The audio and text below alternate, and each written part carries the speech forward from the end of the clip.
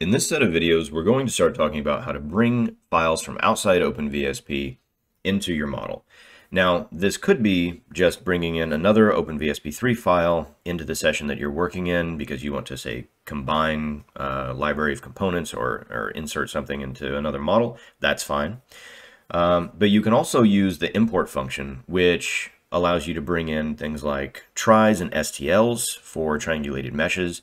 It'll let you bring in NASCAR DAT files. It'll let you bring in Hermit or Plot3D formats as a wireframe or a mesh. Bring in point clouds if you just want to have a cloud of points that you're trying to, say, fit to or use as references.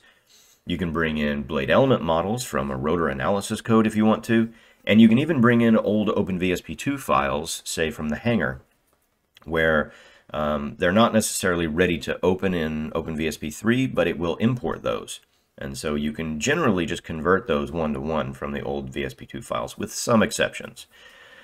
But to show you a bit of how this functions, the import essentially thinks that wherever you are in your model tree here is where you want to place the component.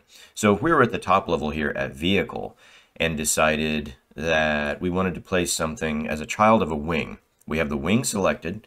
Let's come over here and, say, bring in a blade element model where we have this test prop component. And it'll take just a moment to build it up from the BEM because of all the radial stations, but it doesn't take long.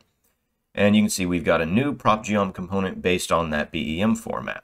Now, it did place it as a child, but it does not do any of the attachment and stuff like that for you. That's up to you.